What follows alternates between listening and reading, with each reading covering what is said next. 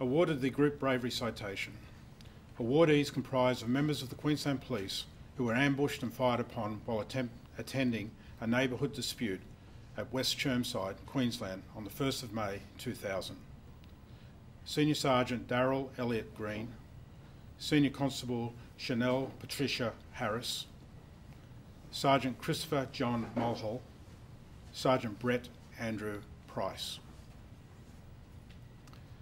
3 police officers were seated inside a police vehicle at Hanbury Street, West Chermside, with the passenger doors open when an offender fired a series of shots into the car, wounding all 3 officers before threatening to kill them. Despite suffering serious wounds, one officer managed to get out of the car, draw his service revolver and provide a line of protection for his wounded colleagues. Suffering similar wounds, another police officer used the radio to alert police communications of the incident. A 4th officer driving nearby heard the call for assistance and drove to the scene.